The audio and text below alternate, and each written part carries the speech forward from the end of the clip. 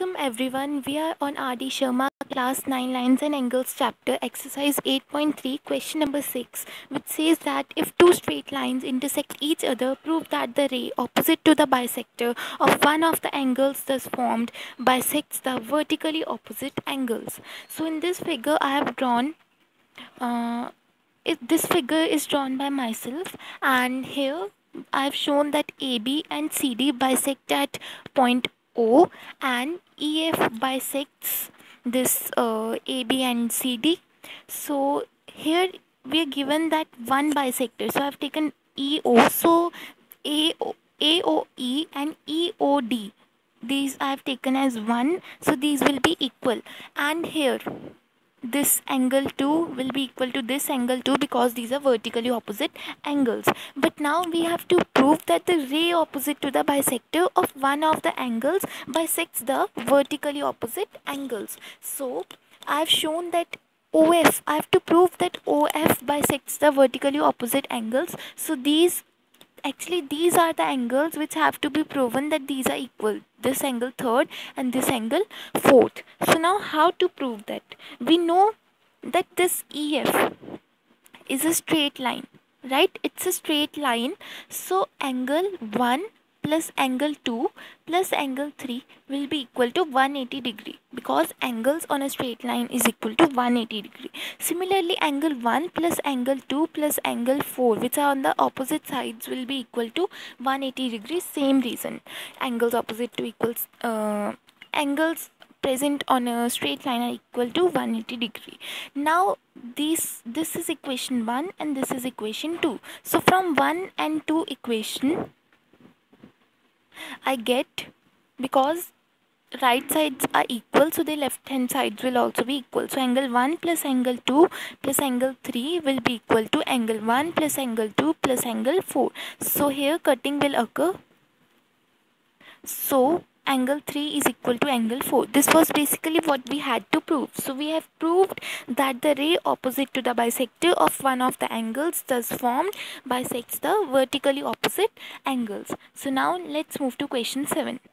So in question 7, if one of the 4 angles formed by two intersecting lines is a right angle, then show that each of the 4 angles is a right angle. So I am taking two lines AB and CD which intersect at point O. So I have taken that one angle. In the question we are given that one angle is 90 degrees. So I have taken angle 1 as 90 degree, and now I have to prove that angle 2, angle 3 and angle 4 are also 90 degree. So if we see in this figure, so angle 1 and angle 3 will be equal because these are vertically opposite angles, right? Because these two lines intersect each other at point O.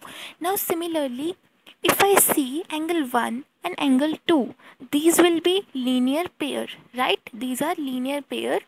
So angle 2's measure will be 90 degree. Now angle 2 and angle 4 are again vertically opposite angles because these lines intersect each other. So yes, now I've showed that angle 1, angle 3, angle 2 and angle 4 are 90 degree. So this was what I have to show in this question. Now in question number 8, we are given a figure and rays AB and CD intersect at point O. So we have to determine y when x is 60 degree in the first part. I am only solving first part. You can solve second part yourself because the same method is applied. So if we see here, this angle and this angle form a linear pair, right? So their measure will be 180 degree because linear pair. Now we are given the value of x, so we'll substitute it. Now it will be equal to 120 degree plus y is equal to 180 degree. So y will be equal to 60 degree. This was what we had to do in first part of question number 8. Second part is similar. In this part we are given that y is 40 degree. So we'll put the value of y in the second part, and similarly we can find the value of x from that part.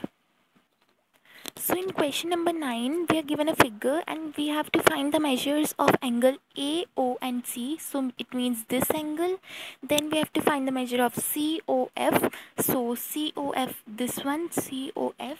And then we have to find the measure of DOE, DOE. So this one, sorry, DOE.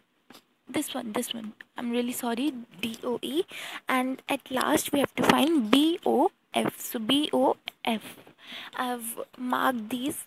Now here we can see that this 40 and this angle BOF are vertically opposite angles because this line EF and CD intersect at point O. So angle, this one F or BOF, will be equal to 40 degree because of vertically opposite angles. Then if we see here, this angle 35 degree 35 degree will be equal to AOC.